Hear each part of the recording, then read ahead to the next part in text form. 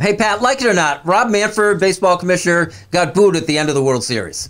I don't know why Major League Baseball fans would boo him, because I think he did a hell of a job keeping everything together, especially with the speed bumps that Major League Baseball had with the positive test. But as a man who is a diehard hockey fan, let me explain something to you guys. Gary Bettman, the commissioner of the NHL, whenever he presents the Stanley Cup or any of the conference trophies out in front of the crowd, he gets booed mercilessly. It's become a tradition in the NHL. Now, I don't like Gary Bettman at all, and he's done some nice things, but if I saw him to his face, I would boo him right in his face. Sometimes it's just fun to boo the guy that runs everything. Nobody likes their boss. If I could have when I was a kid, I would have booed every teacher that I had. Just let the people boo the guy in power, because it makes us feel better about ourselves.